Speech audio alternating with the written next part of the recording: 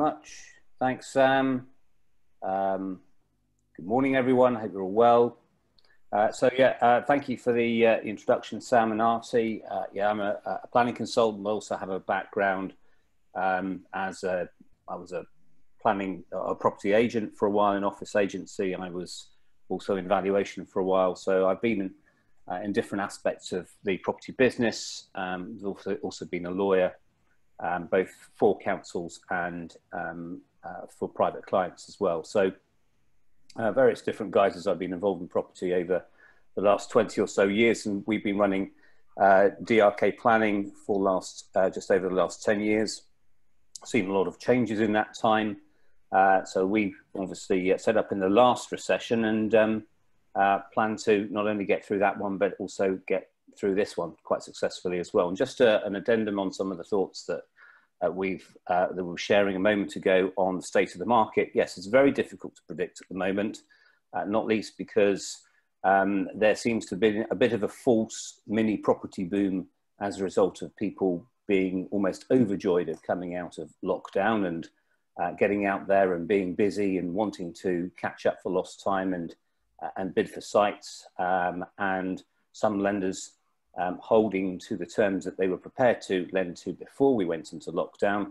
But there's also, as we get closer towards the October end of furlough, a lot of nervousness about the position of possible end users and buyers of property as well, and whether or not many will be able to afford the properties that are on the market, so on and so forth, once developers acquire and make change and so on, and that sort of thing as well. So there's quite a lot of developers and investors who are not quite rushing into the market just yet, and we are seeing that in some areas, particularly in London. That may explain some of the reticence around the previous callers' experience, and so we'll have to wait and see what happens there. There's a lot of uncertainty, and people are, I think they're waiting to see what will happen with values and prices. It's very difficult to predict at the moment.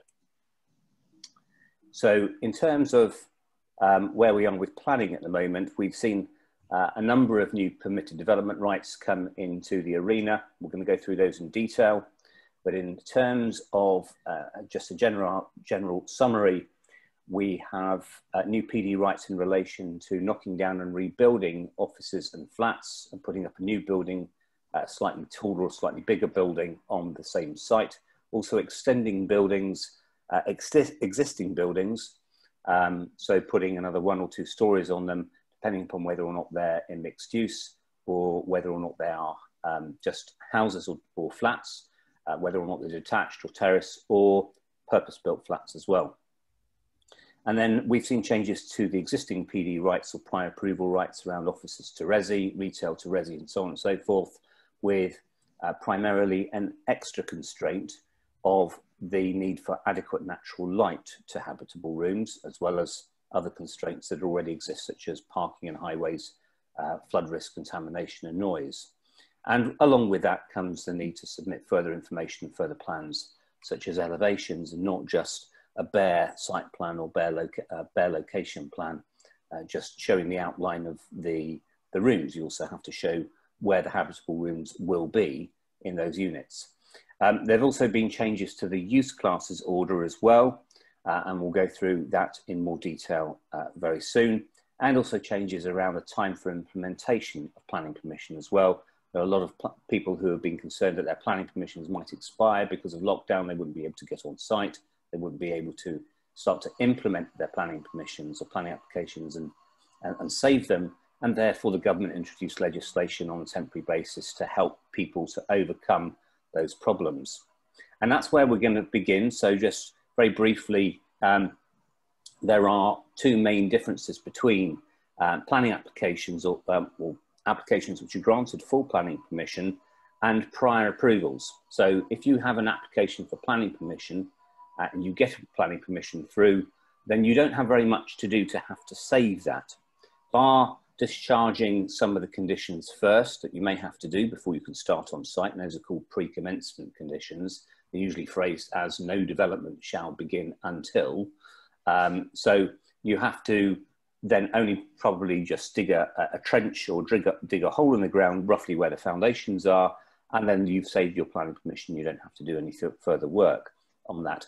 With a prior approval, it's a slightly different ball game. So for instance, with a change of use, in order to save that change of use and stop it from expiring, the change of use doesn't actually occur until you've done a lot more work. You actually have to change that use. So you'll have to do all the refurbishment or renovation works. You don't necessarily have to move people in, but you have to get it to a point where it's ready for usable occupation. That usually means past the point of practical completion, certainly past first fixings and second fixings, and it's ready for people to move in and to use. So with a prior approval, you've got a lot more work to do, and you're a lot more at risk in terms of time scale if you're a little bit quite a bit further off in terms of saving that as a consent.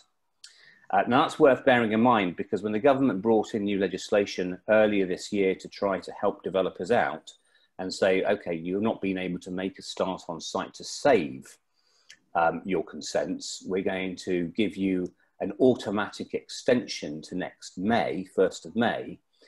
It did not include prior approvals for some reason. So it included extensions on outline planning permissions, full planning permissions and listed building consent, but not on prior approvals and mere change of use applications.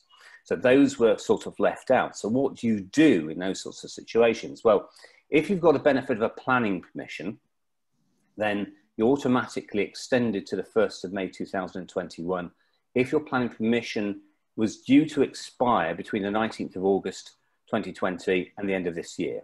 If it was due to expire earlier than that, so between lockdown, 23rd of March and the 19th of August, then you get the same right of extension, but you have to fill out a few more forms and provide a little bit more information. And that's what's called an additional environmental approval. It's quite straightforward. There is guidance on it, but seek professional help on that. With a prior approval or a planning permission, you can always extend by just applying for the same thing again and getting that granted, and that always gives you another 3 years. But you may not be able to do that in some cases. So for instance, if you're applying for planning permission, you may not be able to do it because the policy may have changed. And if the policy has changed against you, then it's safer to rely on what you have got and therefore then rely upon the automatic extension given by law. If you've got a prior approval and there's been an Article 4 direction made in the meantime, then you can't apply for the prior approval again unless there's some sort of clause in the Article 4 direction that's been made that allows you to do that. But normally, you can't apply for a fresh prior approval again. So your only option in that case for prior approval is to get on and do the works as quickly as you can and probably keep stum about it in the meantime. And there has been there have been some further concessions and freedoms granted to developers to extend their construction working hours as well. So there is guidance on that. I'll again seek professional help on that. But why is this important? Because the reason it's important is because you may have land that you're trying to sell which benefits from planning permission or a prior approval. So you want to be able to maximise the profit and the value on that. So you need to know where you stand as far as whether or not that planning permission is saved or it will continue to exist. Sorry about that. So,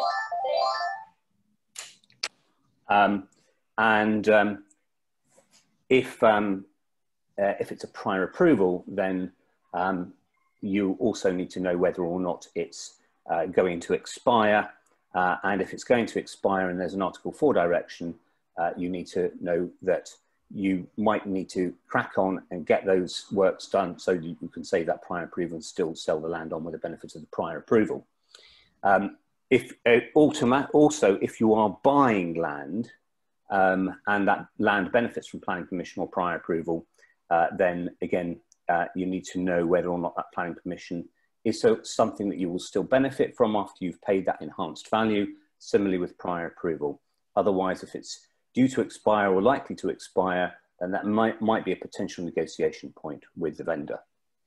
So hopefully that's nice and clear, but it's quite fundamental as well and often overlooked as either a risk to those who have got sites that they're looking to sell with a benefit of planning permission or prior approval, or an opportunity for those who are looking to buy sites which have a planning permission or a prior approval. So we're going to now look through the PDs that have been granted recently for extensions on buildings. And the first one to start off with is the first one that was introduced, and that is on detached purpose-built blocks of flats. So you'll probably be looking for a building something like this on the right-hand side. It has to be at least 3 stories in height. That's 3 full stories. So if that picture on the right-hand side was 2 stories plus a roof and it had accommodation in the roof, the accommodation in the roof doesn't count as a story. So that building would not then count. It would have to be 3 full stories. It has to have been purpose-built as flats, so not a building that's been converted by prior approval or by planning permission as to flats. And it has to have been completed as a building between the 1st of July 1948, which is when the modern day planning system came into being, and the 5th of March 2018, which is when the right was first announced to the House of Commons by the Minister. And you can go up to 30 metres with it's including the extra floors, and that will take you up to probably about 8 or 9 stories in total.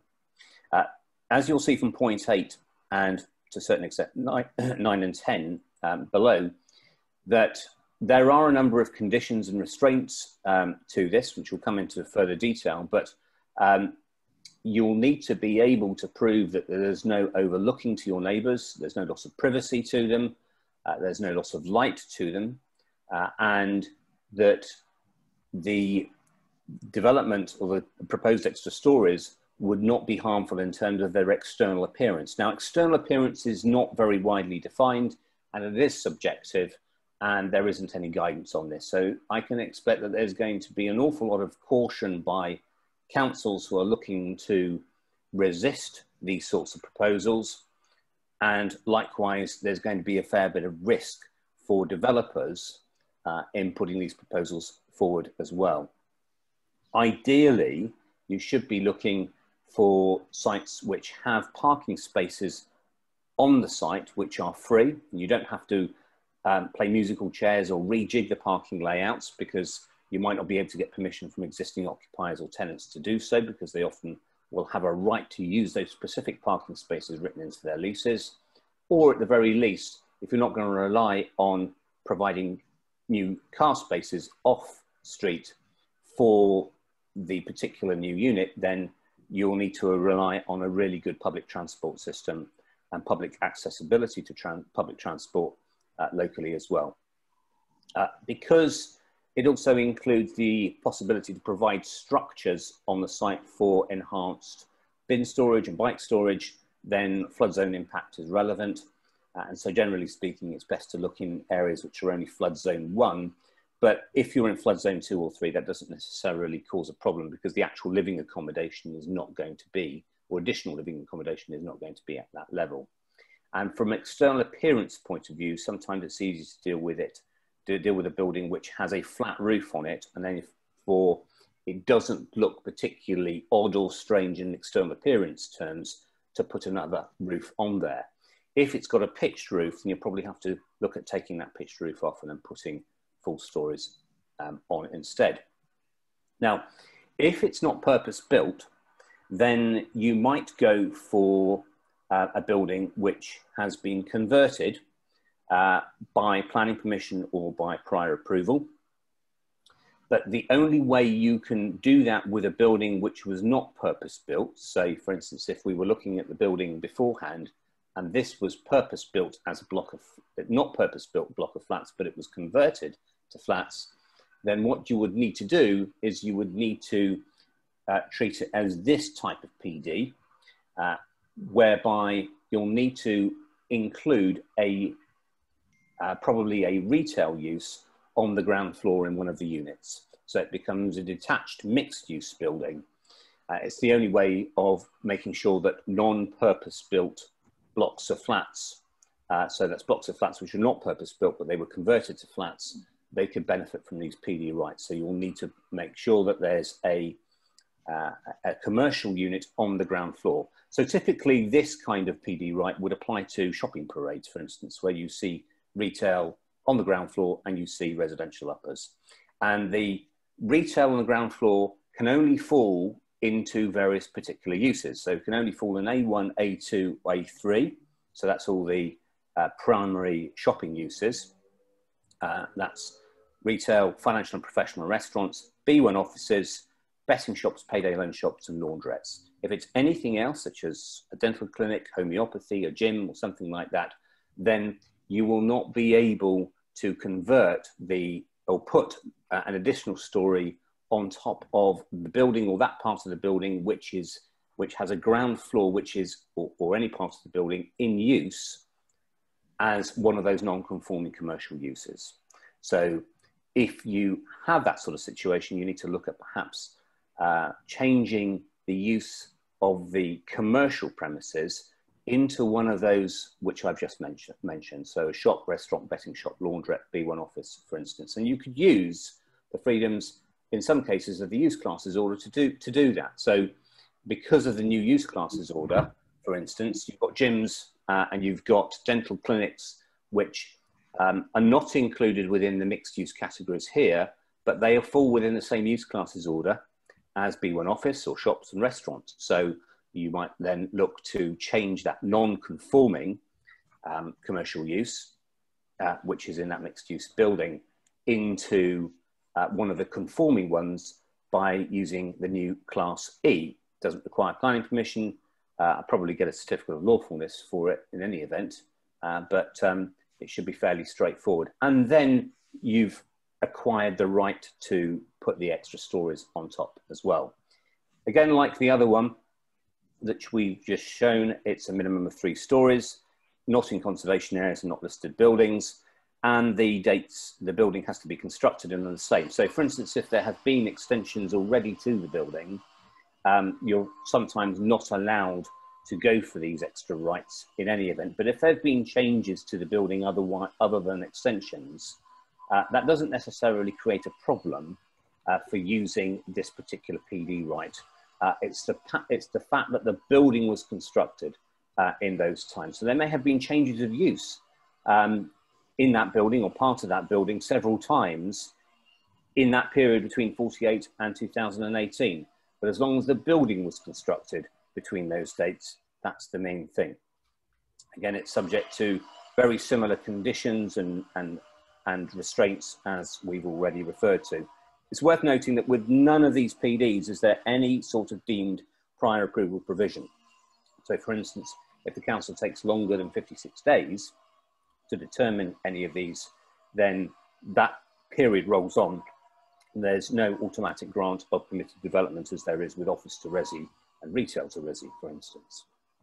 So generally speaking, that's what you probably might end up with. So you've got a 3-story building under Schedule 2, Part 20, Class AA, a new dwelling house on detached commercial or mixed use building. So imagine our new front elevation, our front elevation on the ground floor probably has a commercial component to it, and then you can put 2 new stories on there. So you're possibly up to 7 stories, plus the 2 stories will take you roughly to 30 meters. That's assuming that each story is roughly about 3 to 3.5 meters in height. So hopefully that's clear. And that note at the top right, if it's purpose built, you're just using a different Schedule 2, Part 19, Class A instead of Schedule 2, Part 20, Class AA. If it's terrace mixed use building, sort of detached mixed use building, very similar again. I'm not going to go through every single one of these conditions and restraints every time because there is a lot of similarity between them. But because you've got mixed use buildings, so wherever you have mixed use buildings, you often have to get noise reports as well to show that there's going to be no disturbance to the new residential occupants from the commercial units below. But otherwise, in many other respects, it's very much the same, but the height limits are slightly different. So for instance, being able to go up to 30 meters is not the case here. You can go up to 18 meters on terrace buildings. And also it can't be more than 3.5 meters above the height of the highest part of any other part of a terrace. So you can see that demonstrated on this graph. So this is where you'll use Schedule 2, Part 1, Class AA for enlargement of a dwelling by construction, or a terraced dwelling by construction of additional stories, or if it's in mixed use, you'll use Schedule 2, Part 20, either Class AB, where it's a terrace which is in commercial or mixed use, or if it's a terrace of dwellings, you're using Class AC. If you're only enlarging and not adding additional stories, you'll use Schedule 2, Part 1, Class AA. If you're adding additional stories as well as enlarging, then you'll use Schedule 2, Part 20, Class AB, if it's a mixed use already, or AC if there are no commercial uses in there at all. So, to be careful of a situation like this, for instance. So this is a terrace, so they all share party walls with each other. So if you look at the building which is second from left, you'll see it's 1 story, well, 2 stories plus a low pitched roof. And if you're going to extend one of the buildings upwards to the right of that, that building cannot be extended any higher to such an extent that the ridge height, effectively, of the new roof would be more than 3.5 meters above the ridge height of the building to the left, or sort of the building second from left. So you can see how, for instance, if you have an exceptionally low building in the terrace, it might pull down the potential to add stories on any part of the rest of the terrace, because you have to measure that 3.5 meters difference against the highest part of any other building in the terrace. So it's best to find terraces ideally where they are relatively even in height already. So we've looked at terraced mixed use buildings.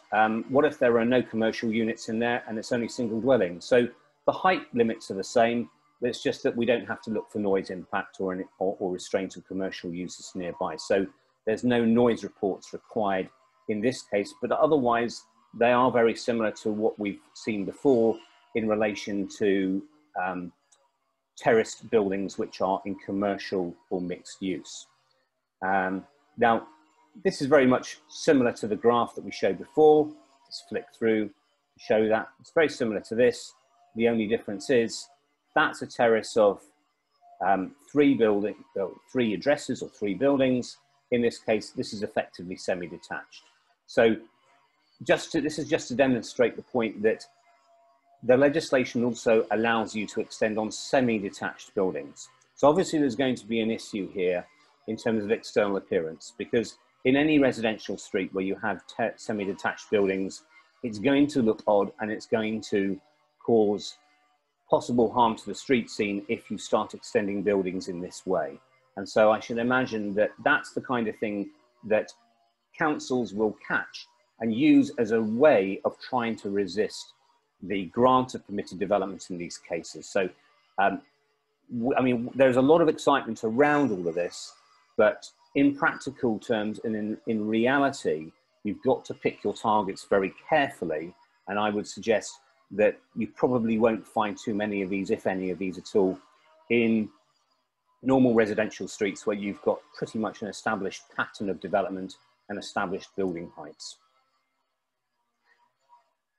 Now, if you've got detached single dwellings, there are similar things you can do. Obviously, if it's only 1 story, even if it's 1 story with a pitched roof, such as a bungalow, then you can only go up 1 story. But if it's 2 stories or 2 stories with a pitched roof, then you can go up 2 stories. The limitations, again, very similar. Again, you're similarly restricted in terms of height. And this is very similar to that, but this is where you're looking for an enlargement, but not extra stories. So the one before, this is where you're looking for enlargement plus extra units. This is an enlargement, but no extra units. So in terms of a house which has 2 stories plus a roof, might look something like that, where you might go up to 18 meters, and you can't go any higher than 7 meters if you're going 2 stories above, or if it's 1 story above, you can't go any higher than 3.5 meters above the existing house. But you can go up to 18 meters in total. And if it's single story instead, and your accommodation is just in the pitched roof, so it's a bungalow or chalet bungalow, then you can go only 1 story high. But again, you're still subject to that 18 meters rule. There are conditions in relation to making sure that there is no harm to neighbours in terms of natural light. And so when extending a building up, let's always be mindful of, if you draw a 25-degree line from the centre of the nearest effective facing habitable room to neighbours, are you going to be breaching that line? If you are, then there's a presumption that you are going to cause a loss of natural light to your neighbours. That's not necessarily end game, because you might be able to obtain a sunlight and daylight report that looks at it in much more detail and then concludes that actually there's not a problem. But this only tells us whether or not there is likely to be a problem, and at the very least requires further detailed investigation. The other PD right that's been introduced recently is to knock down buildings which are in B1 use or purpose-built, stress purpose-built blocks of flats. And in that case, that could be quite useful, particularly if you've got a lot of office buildings which are subject to existing Article 4 directions where you can't convert them to residential under Class O of the GPDO. But at the moment, councils haven't brought in Article 4 directions to restrict this one, Class ZA. This is particularly useful because what you would be able to do is you would be able to you only need to show that the building's been vacant for at least 6 months prior to the application. So if you didn't have the opportunity to use if you didn't have the opportunity to use prior approval, then you would be able to make an application for planning permission, but you'd probably have to market the building for a good 12, maybe 18 months, depending upon the council's policies, before you can establish a principle in favour of change of use. This gets around all of that. It means that you don't have to take that risk for 12 to 18 months and market it for that period of time. You only have to show that the building's been vacant for at least 6 months. So it's particularly useful here. It is subject to buildings which do not exceed 1,000 square metres in footprint, and the building only has to have been built before the 1st of January 1990. So more recent buildings won't benefit from this. Again, it's subject to an 18-metre height, but there are more complicating factors around how high you can build a building and only how high you can build parts of the building as well. So for instance, you can only go 2 stories or you can only go 7 meters above the old building or any part of the old building. And that basically means that if your building profile changes from 1, 2 or 3 to 1, 2 to 3 stories, then you probably have to follow that building profile in terms of your additional height rather than go all out with a consistent 18-meter height all the way across, because you'll have some parts of the building which will be more than 7 meters above where the corresponding part of that old building was, particularly if that other part of the old building was much lower. So if you've got a difference in roof profile or height profile to a building, you'll probably have to follow that profile in order to keep within the limits. So some practical points around this. Obviously, you can see you've got to match the right PD to the right opportunity. The age of the building is one of the factors that I'm often asked about. How do you check that? So there is a website called Old Maps, which a lot of people have been using. Old Maps, I think it's old-maps.co.uk, and that gives you an indication of when buildings may have been built. It gives you a selection of old maps you can choose from, covering certain periods in history, and then you can see whether or not your building features there. You can structurally enforce buildings as a part of the PD exercise, but obviously you can see challenges around the number of extra stories that you can get, or whether or not you can build them on the sites in the first place. With these extra stories, then, if structural integrity is an issue, you also have to worry, because you have to consider whether or not you can get access within the building to reinforce it in any event, because you can't sort of propose something where you're putting a kind of structural exoskeleton on it to reinforce it. You have to make those structural changes in a way that doesn't change the external appearance of the building. And that can be particularly challenging, for instance, if you have got a building which is otherwise fully occupied or partly occupied, and being able to get access to do those structural works. So there may be an opportunity there for lightweight or modular construction. We've already touched on the fact that design and external appearance is a very subjective area. So that's a possible risk and unknown to this. And for that reason, it may not work in many areas. And also we've seen how there are a number of conditions and restrictions around this, around, for instance, contamination, flood risk, highways, parking, and noise. And therefore you'll need to be considering about building a team of experts around you. Now, it is a new area of law, and you can imagine with all new areas of law, particularly areas where councils are not particularly keen on extending PD rights, there's going to be some legal argument. So for instance, if you have sloping ground, either left to right or back to front across a building, where do you measure the ground level from in order to determine whether or not you're breaching the 30 metres or the 18 metres ultimate height? There is no guidance on that. So I think the short answer is you choose it from the level of the ground which best suits your argument and gives you the most extra floor space or extra stories that suits you. I mean, another area, for instance, is with the redevelopment of office buildings or purpose-built blocks of flats. You can't do that on buildings which are any larger than 1,000 square meters in footprint. Well, what happens if you have a building which has an undercroft? Then if you have an undercroft, possibly the undercroft doesn't count as footprint because it's not touching the ground as far as the undercroft is concerned.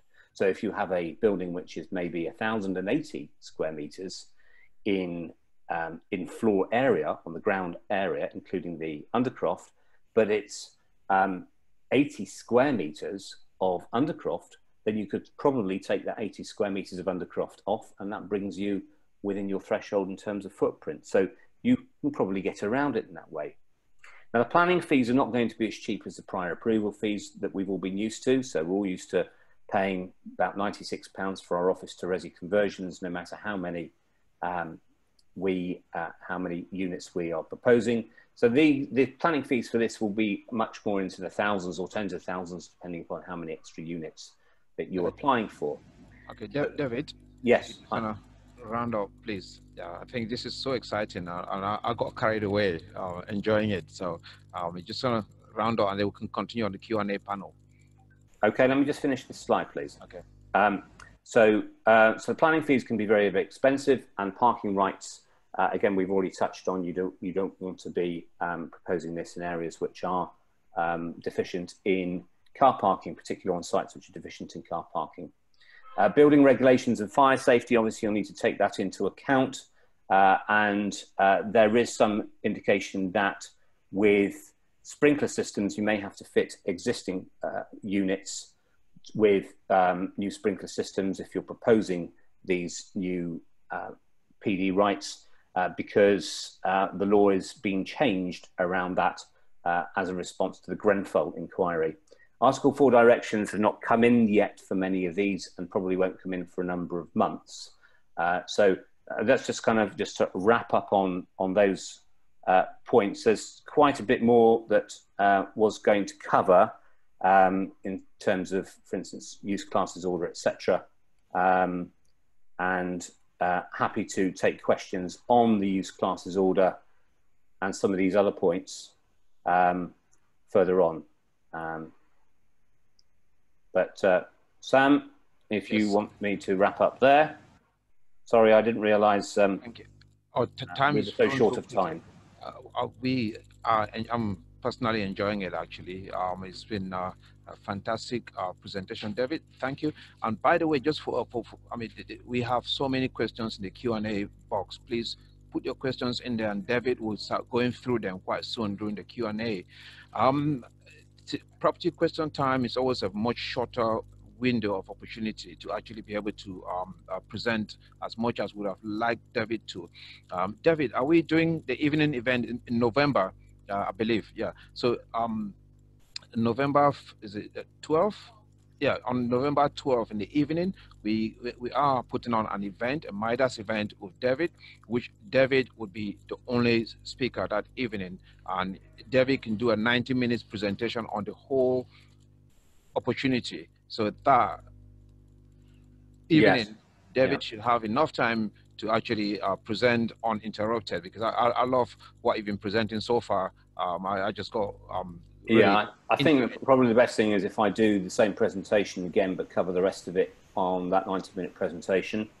I think it's also quite timely, because one thing I'd just like to say is that all these new PD rights and the new use classes order changes, they're all subject to a court case, which is going to the High Court on, we don't know yet which day, but it'll be sometime between the week of the Thursday, the 8th of October and Thursday, the 15th of October.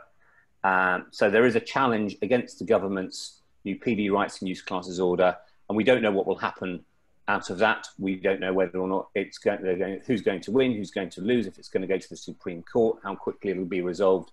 So hopefully by the time we all meet together in November, we'll have some clearer answers and clearer direction. But Sam, if I may just add one more point, I just want to make this point because it's something that's come up quite a lot. I've heard some commentators say that the changes to the use classes order, which are very, very useful, they're ending on the 31st of July, or plan to end on the 31st of July next year. That's correct. But I've also heard some say the new prior approval, or the current prior approvals, office to resi, retail to resi, they will also come to an end on that date. That is not correct. The law only provides at the moment for the new use classes order to end automatically, that is if the government does nothing else in the meantime to change that, on the 31st of July. And actually there's quite a lot of indication in the new planning reform legislation that they intend to carry on those existing prior approval rights, and possibly, but they haven't said how or where or in what way, to extend prior approval to other areas of development as well. So we have to watch that space. But I want to make that very clear. Office to resi prior approval and retail to resi prior approval is going to carry on as normal, no change in the meantime. Okay, fantastic.